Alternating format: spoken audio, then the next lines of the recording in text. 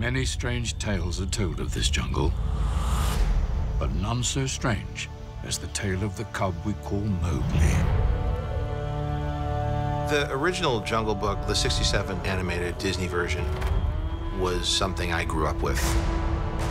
When you take on a piece of content and you update it, you have to be sure that there's a reason for it. What makes us able to make this movie now is the technology to have photoreal animal animation. Trust in me. I'm a huge fan of the original book. It's really extraordinary writing. He was quite a guy, Kipling. So when Jon Favreau said, "Would you like to do this?" I really couldn't say no. Fear, danger, humor, and also emotion. I really want to tackle those sensibilities.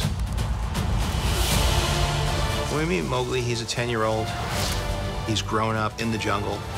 These are two different animals, but they have formed a family unit. Shere Khan is, without a doubt, the leader of the jungle. Man is forbidden! And he goes on this deadly pursuit. As with all of my films, it always starts with the cast.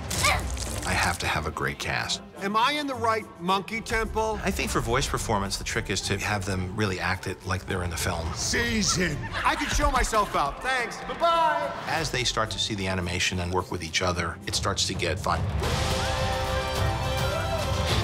Mowgli finds his own family. That's the beauty of the story. He creates his own.